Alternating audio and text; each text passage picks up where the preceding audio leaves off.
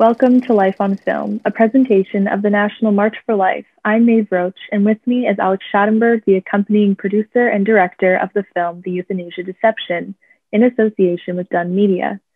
Alex Schadenberg is the executive director of the Euthanasia Prevention Coalition, which aims to preserve and enforce legal prohibitions and ethical guidelines against the practice of euthanasia, as well as maintaining the dignity and value of lives regardless of age, level of suffering, or disability. Alex has even written a book entitled Exposing Vulnerable People to Euthanasia and Assisted Suicide. The Euthanasia Deception is a 1-hour-long documentary featuring powerful testimonies from Belgium and beyond of those devastated by the false ideology of mercy killing. This film offers deep insight into the dangers of accepting euthanasia as a compassionate practice. Thank you for joining us, Alex. Did you want to tell us a little bit more about your background before we commence the movie? Well, I've been the executive director of the Euthanasia Prevention Coalition since 1999, so I guess most of my, or a large portion of my adult life, I've been working on this issue. And I'm very concerned about this issue because it is about killing. It's about killing people.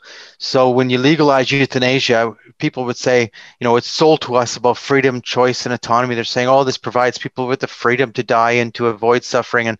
But when you actually look at it, it's not about that at all. It's about giving physicians or others. In Canada, it's also nurse practitioners. So when I say others, it means in a lot of countries, it's other people can do it too. Give them the right and law to cause your death, to kill you. This is about killing people. Now, obviously, my heart goes out to people who are going through difficult conditions, but it does not justify killing. We believe in caring for people. We believe in practices that are evolving and growing around how we properly care for people, not to kill them. Society that kills people, the problem with this right from the fundamental issue is once you allow killing, the only question now remaining, because that's the only real line in the sand, the only question now remaining is, who can do it, and who will we do it to? That's it. And this is what's being debated now in Canada as they're talking about expanding this. Thank you so much, and thank you for all of your incredible work in exposing the truth about euthanasia in Canada.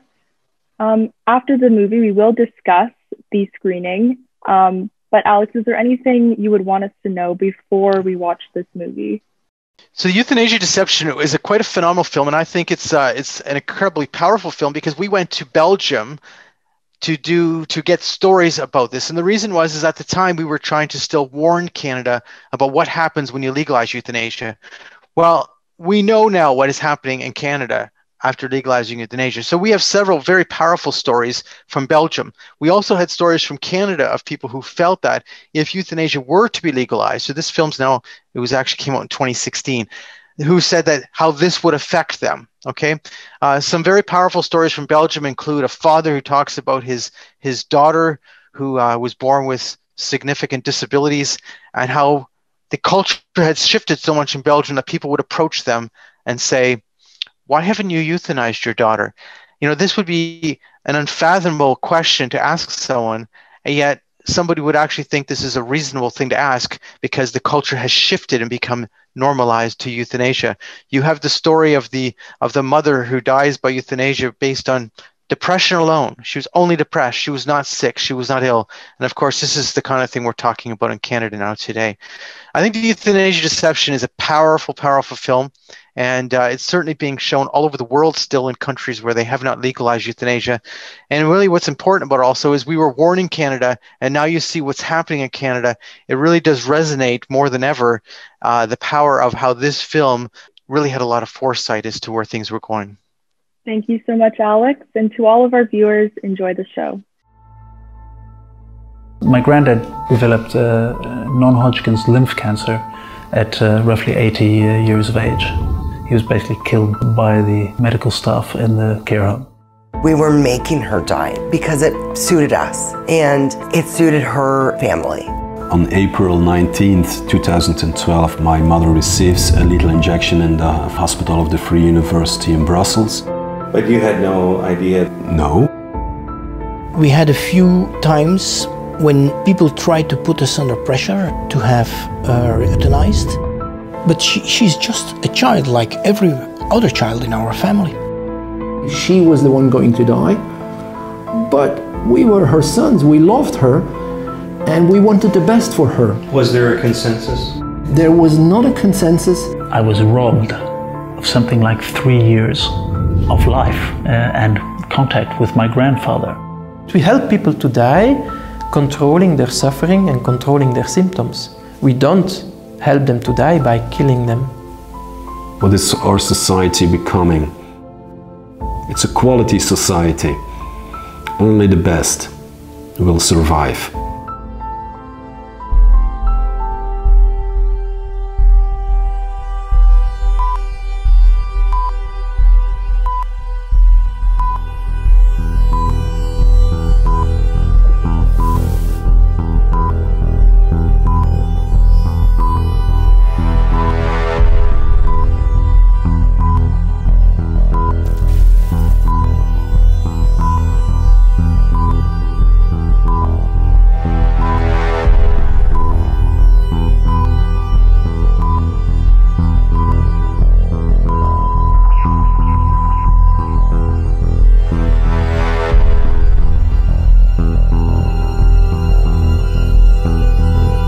The Hippocratic Oath, a document which, for the most part, is still understood by mainstream society as the basis on which healthcare is founded. I will use treatment to help the sick according to my ability and judgment, but never with a view to injury and wrongdoing. Neither will I administer a poison to anybody when asked to do so, nor will I suggest such a course. But since the year 2000, we've seen a radical shift in Western civilization's understanding of compassionate care. What has triggered this massive cultural shift from caring to killing? The whole point comes down to, why do people ask for death? And the other side wants you to think it's because they're nearing death and they're suffering incredible pain. And in fact, that represents almost no cases. There's so few cases of people who are asking for euthanasia because of uncontrolled suffering physically. It has to do usually with A, fear of suffering, and B, I am very emotionally distraught by my situation. I was diagnosed with MS when I was 30. At the 2 to 3 year point, my grief was so deep, my heartache was so sharp, that my thinking became clouded. And if there had been a Jack Kevorkian back in the mid-1980s, I can see that I might have opted for that option. I'm so glad today that it did not happen, because I never would have known my grandchildren. You see, the difficulty with making that decision is we're not really sure what tomorrow is going to bring. We make a decision based on the grief of today. I would have, yes, if I hadn't been surrounded by the support and the love of my wife and my children and my faith community and my God, I can see that I would have opted for assisted suicide. People are conditioned to think that this is only about terminal illness. This is about dealing with people who are going through the most difficult time of their life. They're at a low time, a human low period. And now we're going to say we can cause their death when they're at this low time, denying them that ability to come back and feel better about the life that they're living. A lot of people who support assisted suicide say, well, we euthanize our animals, why shouldn't we do the humane thing for people with disabilities? And my response is to say the vast majority of animals who are euthanized are abandoned, have behavior problems, are old, are ill, basically unwanted. And that's exactly what happens to humans. The vast majority of people who are euthanized are old, abandoned, unwanted, have behavior problems, are incontinent, and are inconvenient. And I don't want to subject humans to the same treatment that we subject animals to. I have traveled around the world. I have dealt with people across the world on these issues of euthanasia and assisted suicide. This is a worldwide issue. This is an issue now that is being debated in nearly every country in the world. There is pressure now in every jurisdiction of the world to legalize doctors killing their patients by lethal injection. Most doctors want nothing to do with this.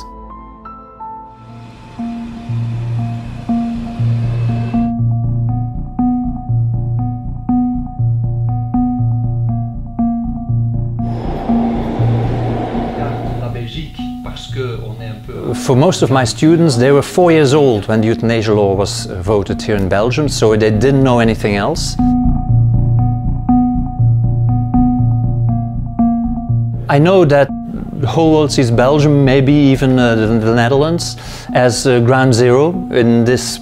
We are living in a culture where death is proposed very easily, where death is considered a solution, a right for everyone who suffers. Now we have it for children, and regardless their age. It's very frustrating to know why you are here. You are here because we are a study case and because things happen here that may influence the whole world. My mother got sick 2 years before she died. She had breast cancer, metastasized, and the doctor said we can try this and this and this.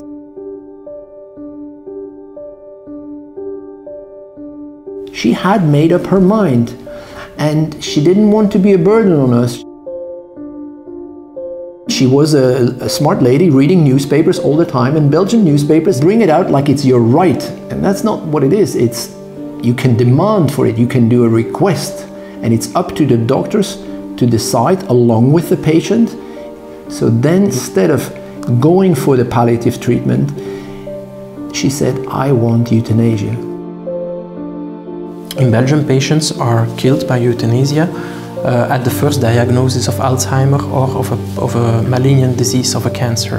More and more people are asking it and obtaining it for non-terminally ill situations. The media here in Belgium, they say that the best way of dying is to get euthanasia.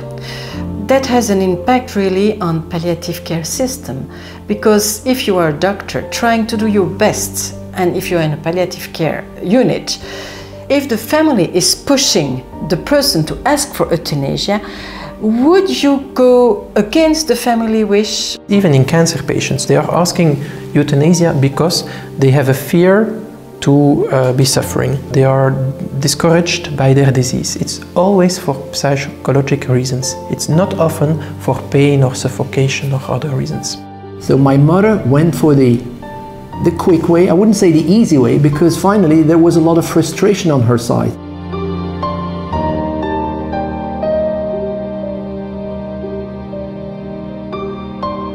This doctor, he said, I want the four of you to tell me what you think about all this.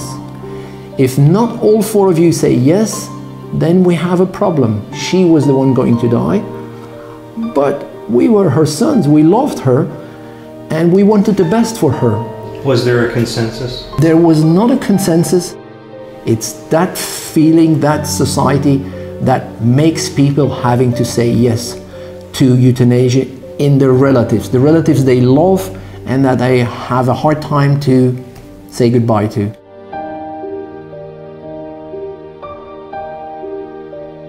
The four of us sat there, and that was a very intense moment for us. She sat there, and that's when we started bringing up memories. Sadly, but it came a bit late, I think. She even kept talking while having the IV. So we had a good last 1 hour of talking, and that was it. And I regret my mother had a treatment on that level. I think she and all the other people dying deserve more. We owe it to them.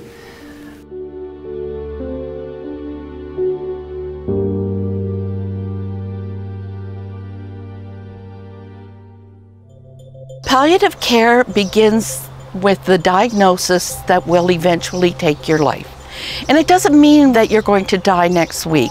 It doesn't just involve the patient, it involves their families, all of their caregivers, and a support system is put in place that we can allow everyone to die with as little pain as possible, with dignity and with peace.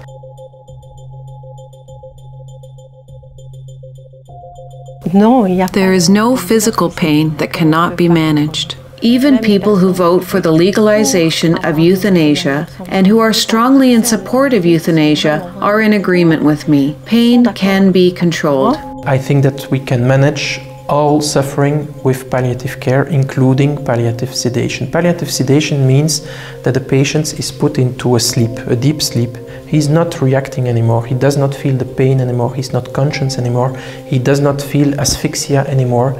And this is a method to control all his symptoms.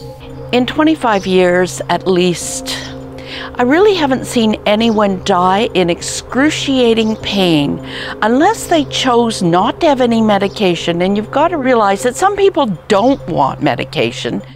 The essential point here is unbearable pain. And in Belgium, who decides what pain is unbearable? The patient decides. So for example, we've had a case of a man of 45 who had a beginning multiple sclerosis and who has been euthanized. Before being in the terminal state of his illness, he could have lived 10, 15 years with his illness, because he said it was unbearable for him to depend on others. He could not live with the fact of having others help him, wash him, etc., etc. And so he had euthanasia.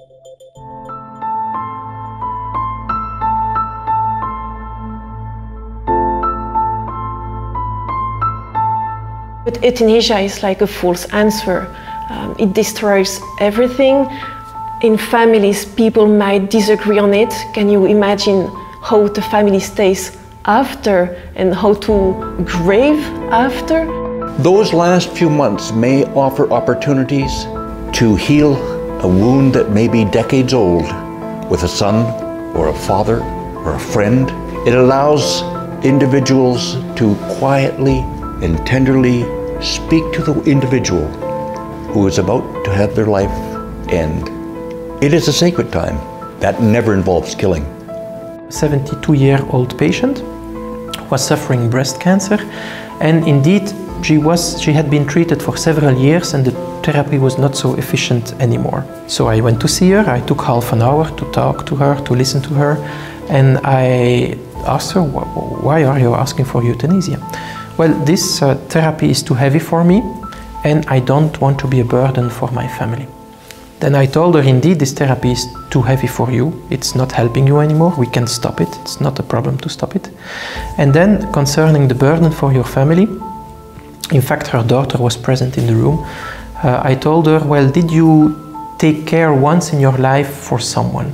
And she said, yes, my father was sick during 5 years and I took care of him at home when he was ill during that period. And then when he died, my mother became ill and I took care of her during 6 months.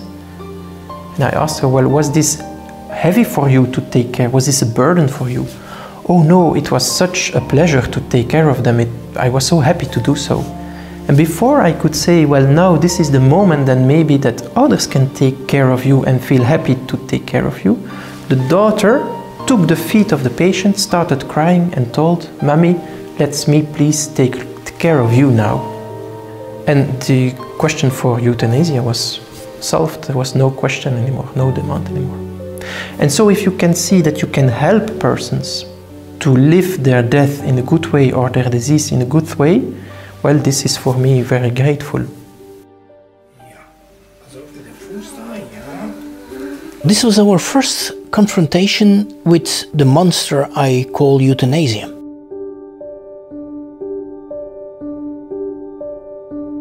We were walking with our child in her wheelchair, doing walks, and we would have people that we do not know, which are completely strangers to us, and they would come towards us and they would ask us, why don't you have euthanasia with that child? And my daughter, who was 13 at the time, she said, they do not have the right to say that. She was very angry. But she was right. I don't know any person with a disability who has not been told by friends, by family, by medical professionals, and by strangers that they would rather be dead than be like that person. She needs more time, of course. Some days it's difficult. Some days it's more easy. But she's just a child like every other child in our family. And every one of the other children cares about her. She doesn't speak a word. She might understand 6 words, but we always say, she's like a baby. It's a big baby, but she's like a baby. And she is happy to be alive. She's a joy for every one of our family members. We cannot imagine her being gone. Impossible. Thank God for the tikvas in this world. I speak because I am a person with a disability. I am a person who is endangered by these laws, just like every other person with a disability. It's not us and them. I include every other person because disability is a group that anybody can join at any moment. Whether or not somebody who comes down with cancer or ALS or MS or Alzheimer's wants to admit it, they have a disability and they fall into that group. And so this isn't an us or them question, this is an all of us question. If today someone is neither intelligent, nor beautiful, nor rich, how is he seen through the eyes of many people? We are in a society that wants to have a new race, and everything which does not fit into the perfect image of what that race would be today has to be eliminated. If you had asked me when I was 25, what gave my life quality? Well, it was being athletic, being involved with my family, having an upwardly mobile career. If you said to me within a few years, you will be in a wheelchair, you'll lose your career, you won't be able to do many of the physical things that you like to do, I would have said there's no quality of life in that. And yet today, at 62, my life does have quality. Why the change? Quality of life is a moving target. It changes over time. What gave my life quality back then was the ability to do things. What gives my life quality now is to love and to be loved and to still make a contribution, as small as it may be. Recently, euthanasia has been extended to children, young people without limit of age. You know, any child who is judged to be conscious and capable by a physician has the right to ask for euthanasia and get it with the authorization of his or her parents. It's like a thick black blanket that has descended on the country of Belgium. And that blanket is called euthanasia.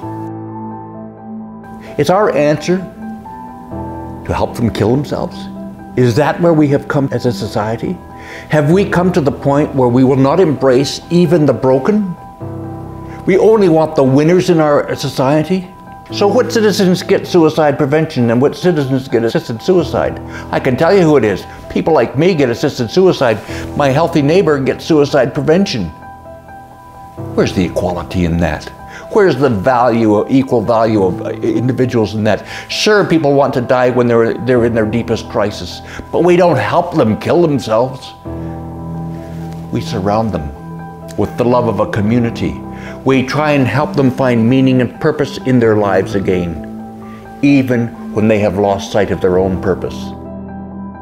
There are really very few people who are requesting to die because of pain. The vast majority of people who are requesting to die is because of disability.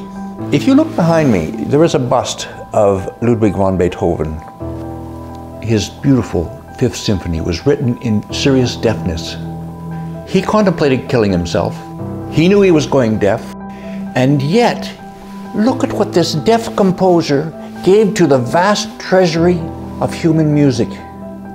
Can you imagine if he'd been alive today and had voiced his desire to die? We would have lost all that. Never assume that we have nothing left to give. We want to speak from a place of strength. And that's why we're saying we're not dead yet.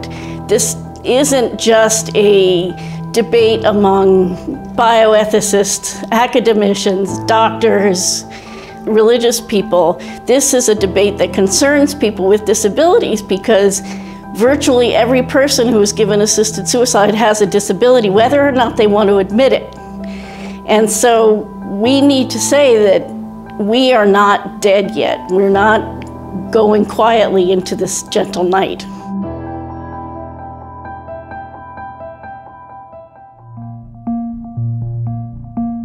On April 19th, 2012, my mother receives a lethal injection in the hospital of the Free University in Brussels. But you had no idea? No.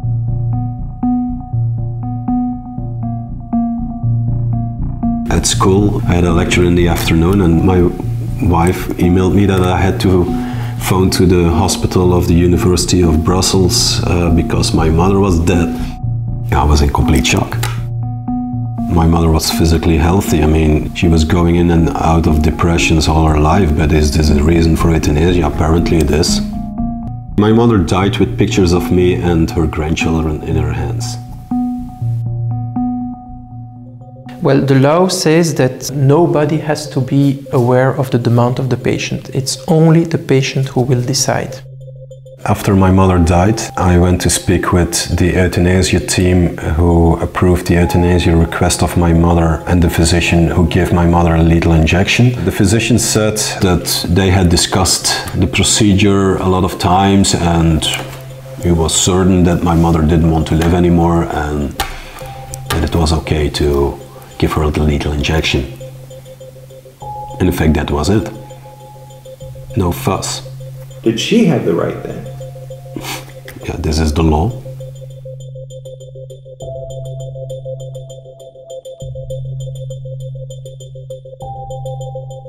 As a mother, it wasn't only her quality of life, it was also the quality of life of her own grandchildren. Oh, the person says it's my choice. Let me tell you something about it's my choice. Choices never affect just the individual. If I choose suicide, assisted or otherwise, it doesn't affect just Mark. It will affect my wife, my children, my grandchildren. It will affect my doctor because I'll ask her to stop being my healer and become my killer. We are not alone in this world, and what people may say, whatever they want to say, we are not alone in this world. So if you're going to be a fundamentalist, autonomous person, you are way away from your responsibilities. So that's one big risk on euthanasia, is that the pain is stopped in the person that did, that's obvious, but if you're bringing the pain over to other people, then you're not doing a good thing. Not as a government allowing such euthanasias, and definitely not as a doctor who stops one pain and transplants it to another generation. In the end, they showed no empathy at all for my pain. They showed no empathy for what I had to go through. And it's even worse. I think that the physician who killed my mother, he has a big responsibility towards me and towards my children and towards my sister. It is the fundamental philosophical question that is evoked in all of the debates. That is the right to autonomy, the right to choose for oneself. But it must be well noted that this definitely has an impact on the overall concept of medicine. La conception que l'on se fait collectivement de la médecine. We are not fully autonomous. We are always depending from other persons who can help us and who are also expecting something from us.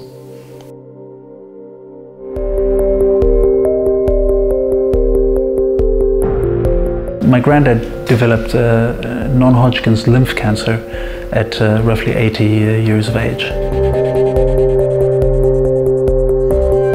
I have a sister who is a physician. She's a medical doctor. She lives in the United States now.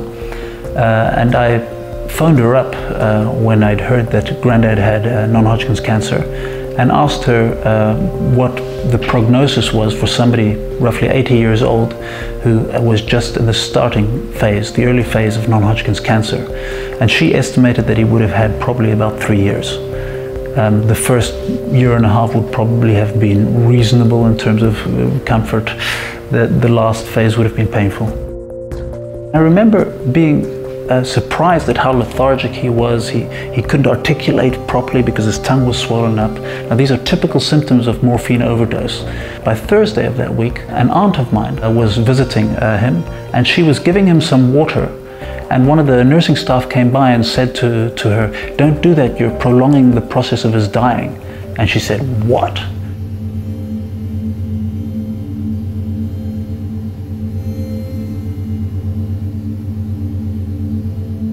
I was robbed of something like 3 years of life and contact with my grandfather. Once that you will admit that a doctor can kill his patient, even if it is in terminally situations, in terminal conditions, it will be very difficult to put a red line and to say you cannot go beyond this, because what is a terminally ill situation? How can you judge if a patient will still live 3 days, 3 weeks, 3 months? I have done this for 20 years. I have done this to people for 20 years.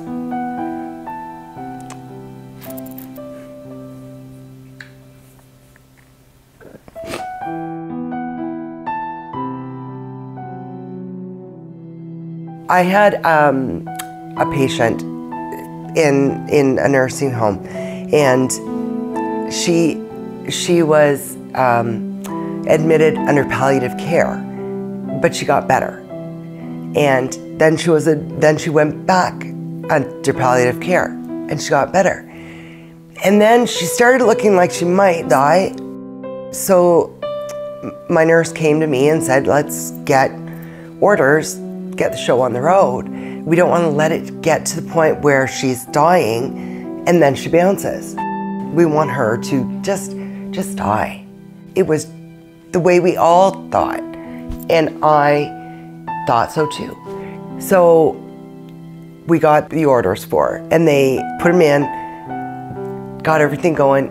It should take 24, maybe 48 hours for the person to die, and she didn't.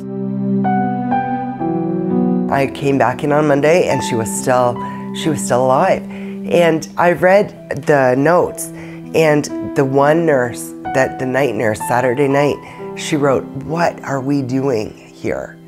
And that stuck with me, and I thought, what are we doing here? Are we helping someone die, or are we making someone die? We were making her die because it suited us, and it suited her family. It took 9 days for her to finally die. It's always meant with good intentions. To see someone in so much pain that you just want to end it for them. But there are other ways to get rid of the pain. Never once did we think, oh, maybe there's something wrong with our palliative care. Maybe there's something wrong with our pain control. It was always, let's just hurry and end this. And that's not right. I was so wrong. I was so wrong.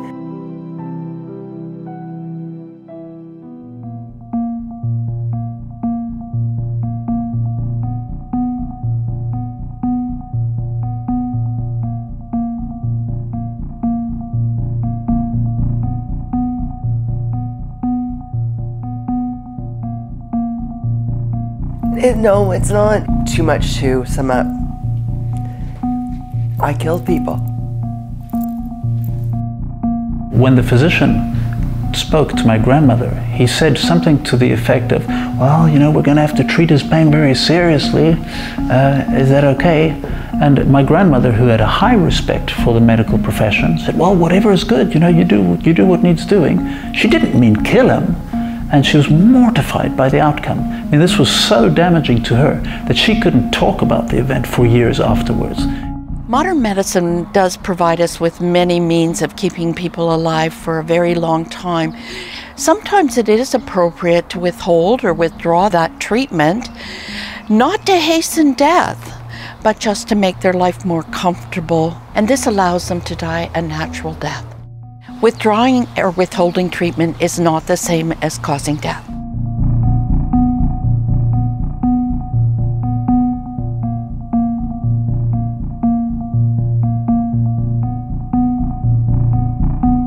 What's wrong with hastening is you don't know what you're hastening them from. You don't know if they're going to get better. You don't know this isn't their time to die. Or what if it is, but not until a week from now? There is something wrong fundamentally with taking another human being's life.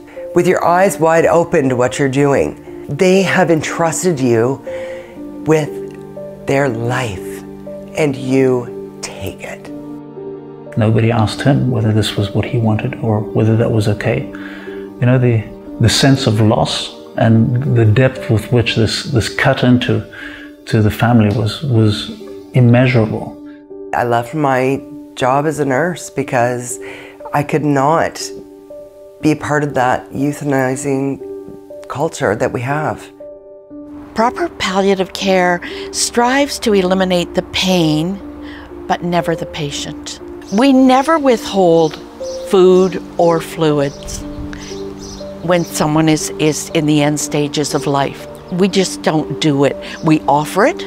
We don't insist that they eat. We don't try to, you know, shove it down their throat, but we never withhold it.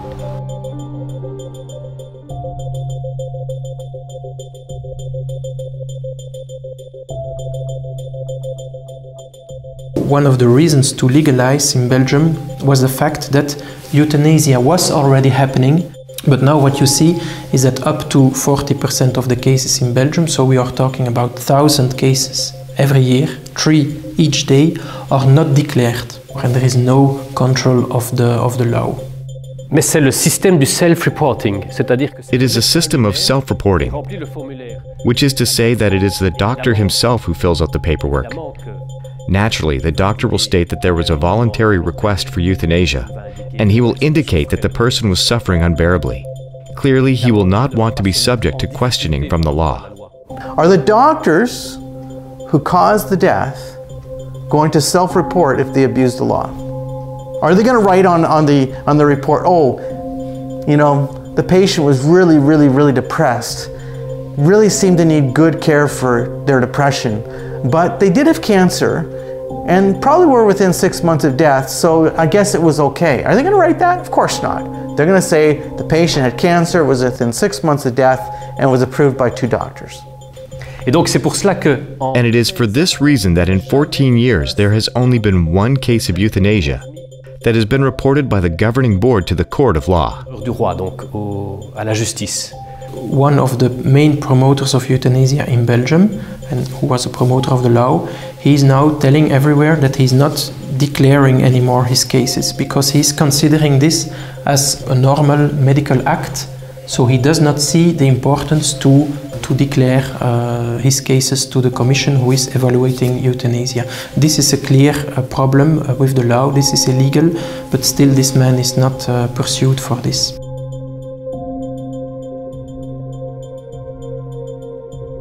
Should we not be concerned that in Belgium, where they've legalized euthanasia, that you have over 1,000 deaths in 2013 alone in that Flanders region, which are hastened without request, and they tend to be people who had Alzheimer's, dementia, incompetent to make decisions for themselves? So we created a free guide for physicians who are willing to kill. And we have created many more problems, ethically.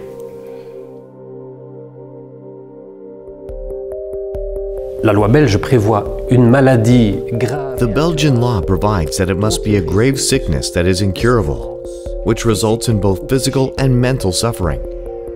But one must realize that with time the framework of euthanasia is broadening. For example, people who are in a state of depression. Even recently, we had the case of a person in a reactive depression. She suffered the loss of her daughter, and a couple of months later she requested euthanasia, and she was granted it. So this person did not have a physical sickness. Et quelques mois après, elle demande l'euthanasie et on lui accorde l'euthanasie, alors que cette personne n'avait aucune maladie physique. Under the rubrics of psychological suffering, euthanasia becomes open for any and all condition, because all of us will psychologically suffer in some way related to our medical conditions. It's just a normal human reality. The law is based completely on autonomy. It is strange because at the same time they don't respect the autonomy of doctors, and they even don't respect the autonomy of institutions who don't want to choose for euthanasia. They are saying that Euthanasia should be much more easy to apply. They're saying that when someone studies to become a doctor, they should learn about euthanasia. So every doctor should be able to give euthanasia, although law says that doctors can choose to give euthanasia or not. And they also think that euthanasia should be in the package of information that we give to patients. Referring is for me the same like doing it yourself. I mean, if you have some problem with your conscience and you are convinced that euthanasia is not a good solution for the doctors, the patient, the family, well, you tell this to the patient, you will propose him alternative solutions. But then if he insists and you say, well, then I will call a colleague and he will do it in my place, it's like collaborating to euthanasia. And when we suggest other options, it can be very difficult to explain why, because the discussion becomes difficult. The patient says, I have the right to euthanasia, and I choose that path. I do not want to discuss it any further. Discuter. Donc ça peut être ça.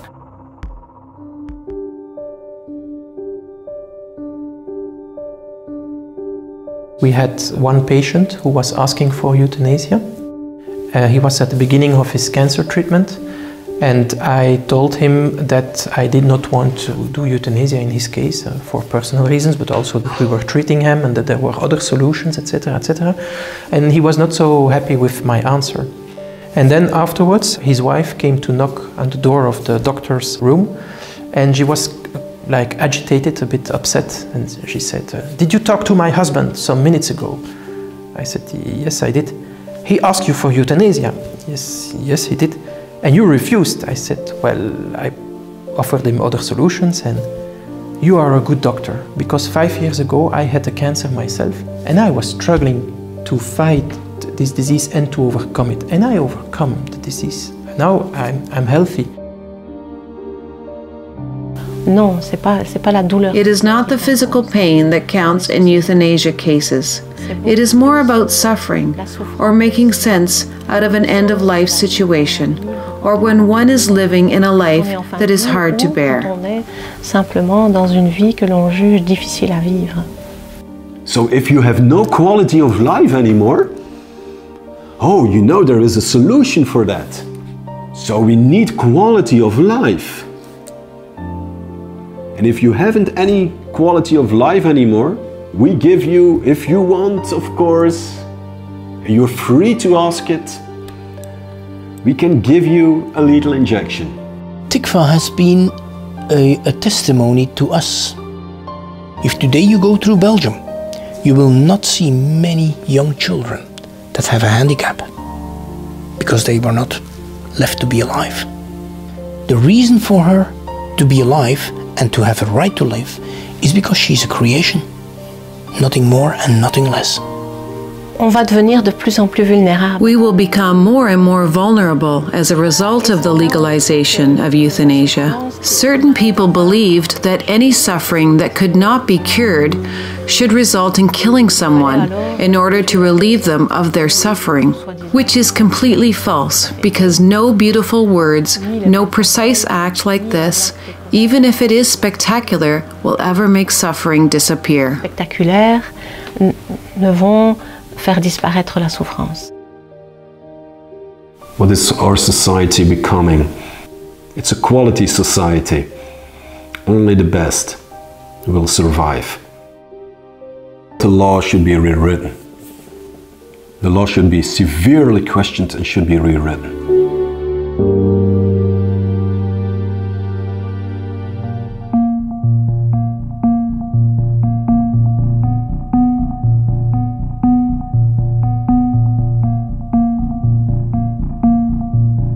If I have a message to other countries who would be tempted to open the door of euthanasia, I would say, don't open the door because it is not controllable. The door is open, it will go more and more wide open. They should invest a huge budget in palliative care, in the formation of volunteers, because unbearable pain is a very relative concept. We've had a protection against physicians killing people for more than 2,000 years because of the Hippocratic tradition. And we have now arrived at a moment in history when we've opened Pandora's box, and the inevitable danger is that physicians become a threat to their patients. They give lectures at schools and about euthanasia. And in the school agenda of my daughter, 8 years old, there was a flyer of an euthanasia, a lecture euthanasia, with the killer of my mother in her school agenda. And the ethics teacher said, yeah, but it was not meant for the children, it was meant for the parents. So I call this indoctrination. I think this is insane. Laws have a task. They tell people if something is good or is not good. And the moment the euthanasia law was voted, the state officially said, euthanasia from today on is something good. What I do see now is we're now having a dogma where you can't discuss euthanasia openly. And if you're doing it, then they will judge you and they will try to get rid of you. And I truly think that this has nothing to do with medicine. By opening the possibility of euthanasia, you open a sense of burden. You see, before it becomes a legal option, caring for somebody who needs care is just the human thing you do. But once they have the opportunity to choose to let their lives be ended, their not doing so is to choose to burden their next of kin. That's unfair.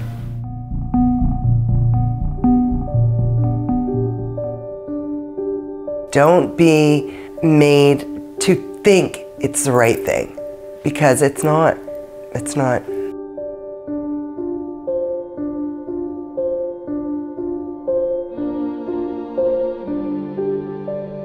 I've been able-bodied most of my life until just this summer in August 31st.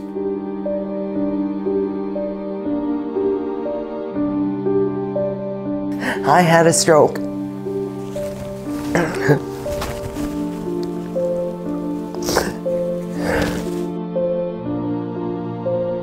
I was out like in a coma for about 10 days. And I was on a ventilator and life support. I was taken up in an ICU bed for 10 days. And they didn't know if I was gonna wake up or not. If you don't have someone willing to fight for you, then you're at the whim of somebody's political leanings. If it wasn't for my husband being the one that was speaking for me and saying what I wanted and what he wanted, I wouldn't be here today. I remember going to physiotherapy every day for hours a day. My feelings have been just up and down through this whole thing. Those thoughts of killing myself, they entered my mind, but I don't know, there's something about it I just shied away from. I wouldn't have thought that I could come through like so well. And it amazes me how many people around the world go through things like this, and how many of them have the strength and the courage to wake up and get going with their life. Growing up in a dysfunctional household, I ended up with PTSD and severe depression in addition to my legal blindness. And in terms of assisted suicide and euthanasia, that is where I feel particularly vulnerable, because there are times when I feel like I'd rather be dead. And I understand that that is a dysfunction in my brain that is telling me that, and so I have enough insight to control my response to it, but that doesn't mean I don't feel that way.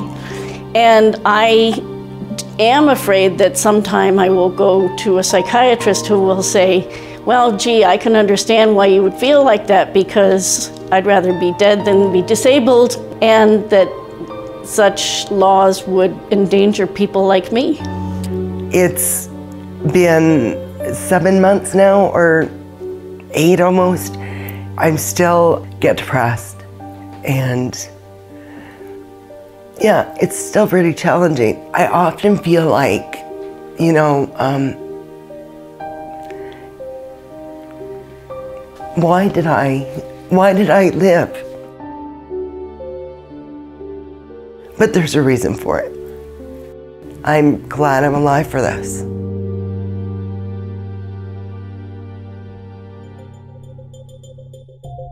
These impassioned testimonies and perspectives should be enough to convince anyone, on either side of the issue, to stop and ponder the serious, long-term implications that euthanasia laws impose on society. The government sees us as its children, but now it no longer wants to look after its children. It wants to euthanize them because it's cheaper. But in order to kill me, you have to program society to believing that it is a loving and a merciful and a compassionate act. Once you start causing the death of your patients, you start lethally injecting your patients, it changes everything. Once somebody who has cerebral palsy has been lethally injected by their physician, the next time that physician has a patient with cerebral palsy, what is that physician thinking? Euthanasia is now obviously an option. It's not just an option, it's a serious suggestion. Once someone has a serious case of cancer, is lethally injected, there will be many patients with a serious case of cancer. If they could brainwash the public to believe that it was a loving and a compassionate act to kill, they would win the debate, and they have done so. Safeguards have not been effective in jurisdictions where assisted suicide is now legal. They won't be effective here. And so it depends on the supports you get. And this is why this issue is so dangerous. Because if you remove the supports, if you put people on the emotional ledge, so to speak, well, sure, they're going to jump off. If they feel like nobody cares, I'm fortunate that I have 2 or 3 people that I just have to make a phone call to, and they'll say, Steve, whatever you need. And that's how you defeat this issue. I think the people don't see the impact of euthanasia on our society. The person asking in the name of autonomy for euthanasia, I would say it is a narrow-minded request. And what I would like to tell those people is that we can take care of you. We need to take care of you. We are able to control virtually all pain if properly dealt with. We need to improve end-of-life training, pain management care in our medical schools, in our nursing programs across the country. We can offer complete relief. Such an approach demonstrates great respect for the patient. With this support, we address their emotional, physical, spiritual, social well-being so that they don't feel abandoned, they don't feel as if they need to ask for someone to end their life. In our daily lives, we live in superficiality. And I think that for me, it is important to learn how to love. And the best way to learn how to love is to not be afraid to face the difficulty of our humanity. To say there is someone with me and we will get through this together. Joy comes from the discovery that this is true. The word mercy, if you trace it back, it means in Latin to be with. We do not get our value by what we can do. To be is what gives us meaning. To be able to be a part of a community, to enhance someone else's reality as they enhance ours and bring us into their community. I can certainly tell you about a little lady who was dying, and her family was at the bedside, and her young granddaughter, perhaps in her late teens, early 20s, crawled into bed with Grandma, held her in her lap and cradled her and rocked her. She said, "My grandma always did this for me. I'm doing it for her." And what a beautiful way to pass with dignity. And that lady wasn't in pain and she knew she was loved. We help people to die, controlling their suffering and controlling their symptoms. We don't help them to die by killing them. What does true compassion mean? True compassion means that we journey with the other. We recognize that the other is my brother or my sister. The other is important to me because we share the common community. We share life together. The end result of this whole question is, do I love you enough to care for you when you are going through the most difficult time of your life? Because if I do, I'm going to somehow be able to say to you, you're important to me. I will be there with you. Welcome back, everyone, to our interview portion. I hope that you were all touched by the film. My first question for you, Alex, is what did you hope would be the biggest takeaway from the film? I think the stories in the film are very powerful, and it really does tell us, because we're talking about real life human beings and their stories. So you see the story, you hear Mark Pickup talking about his life experience as a person with a disability. I think it's very powerful because these are lived experience. You see Christina Hodges talking about what she was doing as a nurse and how it was wrong. And this is the kind of thing that's becoming normalized now in Canada. It's becoming more and more common, and the media is celebrating this now. But this is a film that was telling us this is where it's going.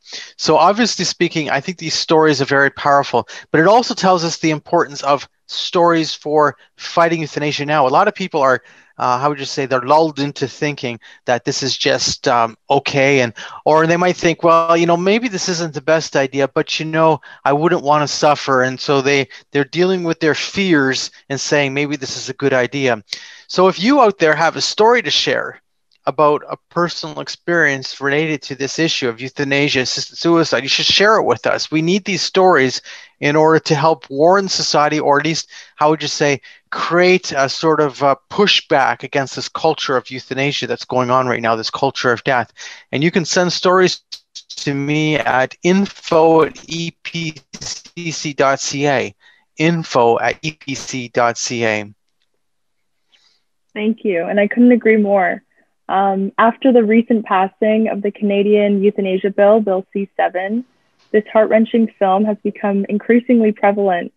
What have the viewers been saying about the film, and what has been its impact for its audience in recent and past events?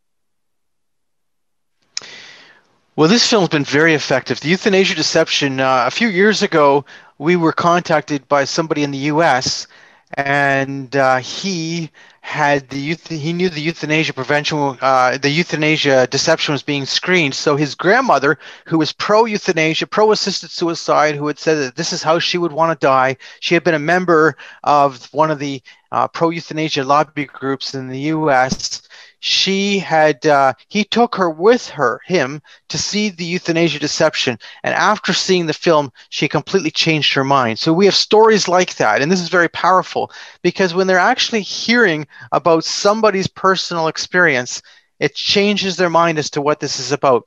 For instance, the one story in the Euthanasia Deception, the man who has his face sort of covered and everything, he didn't want to be interviewed in public in a sense, so he agreed to be interviewed where you couldn't tell who he was. And he was talking about how this affected his family. And this is a man in Belgium, how his mother died by euthanasia and how this caused a great problem in the family, and how it wasn't necessary. If she had had palliative care, good care, she would not have chosen euthanasia.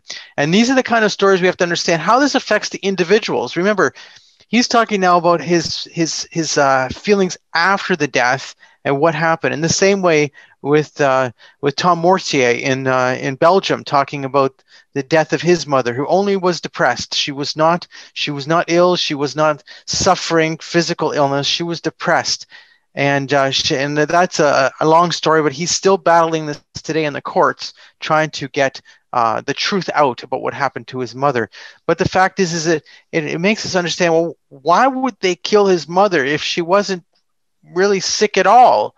And how did they come to these decisions? And this is a very important thing to understand, that really when you legalize euthanasia, it's about killing people. This is what it's about. It's about the rules that we follow for killing people. It's not about freedom, choice, and autonomy. That's just the flag we wave to make people feel better. It's not about medical aid in dying, because that makes me feel good. We're aiding people in dying. No, it's about killing people. And say it any way you want, it's always wrong to be killing people. It's never a good idea to be killing people. Yeah, it's truly heartbreaking. And especially during this trying time when vulnerable people are offered death instead of healthcare by our government. How can Canadians and people around the world get involved in the prevention of euthanasia and assisted suicide? Well, as I already mentioned, the importance of stories, because stories help people understand it in their own personal life experience. But I think what happens is people have to really know how to fight back about this, because we're being told a bill of goods which are not true at all. I always say to people, when you're talking about euthanasia and assisted suicide, we actually have to talk about what it is. The problem in the culture is we've been inundated with ideas about what people want it to be. It's normal for a human being to be in fear of pain. It's normal for a human being to think, I wouldn't want to die that way, or to have all these sort of inner feelings. That's all normal. I understand people thinking there might be an easier way out. Well, we don't have to suffer like that. This is certainly not necessary. We could properly care for people. We believe in caring for people, not killing people. But the fact is, when you legalize this, what does it actually mean? What does it actually do? And when you look at the language of the legislation, for instance, in Canada's own law, the original law said you could have euthanasia, but your natural death would have to be reasonably foreseeable. Well, what did it mean that your natural death had to be reasonably foreseeable? They allow euthanasia in Canada for physical or psychological suffering, and they've now opened that up to mental illness. But what does it mean, psychological suffering? The language of the bill is not defined. It's simply not defined. So what you have is this growth of killing. It grows because you didn't define it. If it's not defined, then it becomes defined by its practice. And that's what we're experiencing right now in Canada. So right now, for instance, Ireland has been considering euthanasia. And I wrote an article about that for the Irish people. And I was speaking to one of their conferences, and I was online because I'm in Canada, and we've gone through a pandemic, so you can't go to Ireland. But nonetheless, the point is that I was pointing out to them the language of your bill. The language is very similar to the Canadian language. It is not defined. Therefore, what they're saying to you is a lie. They're saying, we're going to have a little bit of euthanasia just for those few cases of people that are suffering. No, you didn't define the bill. So therefore, by not defining the language, you're creating an expansive situation. And that's what we saw in the Netherlands and Belgium. That's what we have in Canada. And that's what they're going to have in Ireland if they actually sadly do the same thing. They haven't done it yet. And I'm really hoping that they're able to stop this situation. So here in Canada, the Euthanasia Prevention Coalition, we're involved worldwide. One of the things that's happened with the legalization of euthanasia in Canada, that it's gone so fast, the expansion, the Canadian public, the media, the government has become so pro-euthanasia. I'm really now referring to the media and this current government, is that in fact what's happened is that we have become, sadly, the ultimate example of, quote, this slippery slope or incremental extensions and what happens with this. I'm sad to say that one of the most effective ways to stop euthanasia expansion worldwide is to point to Canada.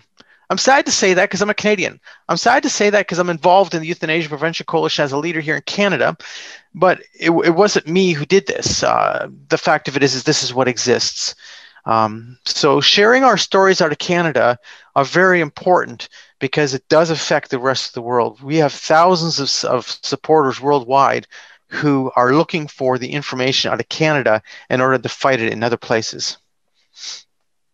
Yeah, thank you so much. And I really do think there's such a deep beauty in global unity, especially on life issues.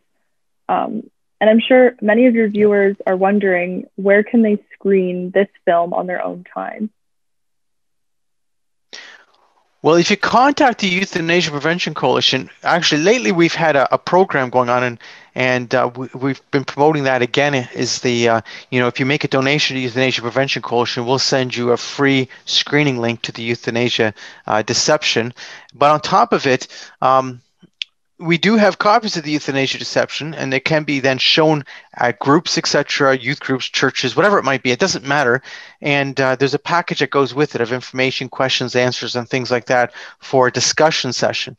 But there's also the other film, the film Fatal Flaws. So there's the two films that actually work as a great compendium. Like, they work together very well.